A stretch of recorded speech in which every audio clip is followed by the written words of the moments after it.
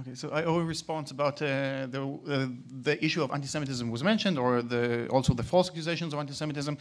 I think that the best response would be to say that there is absolutely no connection between Zionism and Judaism.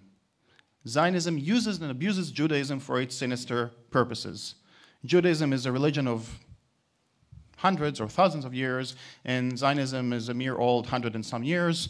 It is a nationalistic, racist, supremacist ideology. Actually, Zionism is also inherently anti-Semitic, but we can talk about that. I wrote articles about that. I can send you links. I totally negate any conflation of Zionism and Judaism.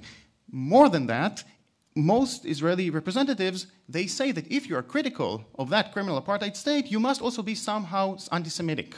And we have to be very strict here with the logic.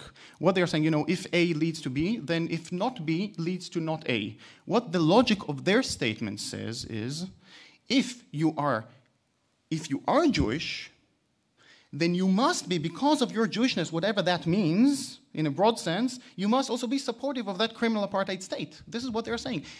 I cannot think of something that is more anti-Semitic than that, to say that somehow, because of my Jewishness, I'm inherently supportive of that criminal enterprise.